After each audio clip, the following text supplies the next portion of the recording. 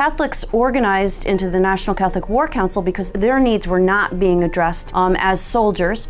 There were famously intelligence tests at the time. Many of the people who took these intelligence tests as they entered the army, the military, did not do well on the test, but it was usually because they spoke a different language than the test was administered. So there was a widespread feeling that Catholics were unintelligent, that they couldn't function properly in an American military, that they would not be loyal Americans. And the National Catholic War Council emerged to address these issues and to provide services to these Catholics in the war.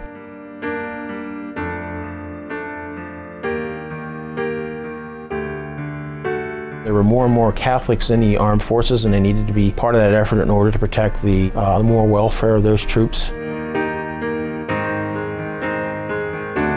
I think the war was really much more important to Catholics in some ways in being able to show to themselves as well as the rest of the country, anybody who's paying attention, that they could be devout Catholics but also loyal patriots of the United States. And I think their motto of for God and country epitomized that. American concepts of the freedom and the values of the Catholic Church were not irreconcilable, that they could work together.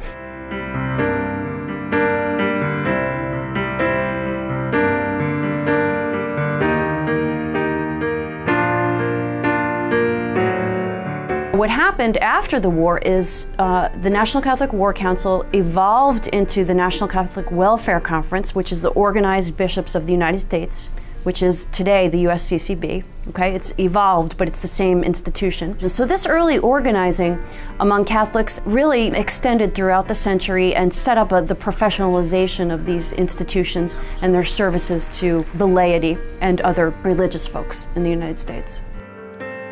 There's definitely an increasing desire to continue the apparent successes of the War Council era and to advance a Catholic agenda in a variety of different levels, whether it's at the bishop's level or whether it's with various lay organizations. There would probably not be a bishops' conference, a USCCB today as we know it, without that initial organizing activity.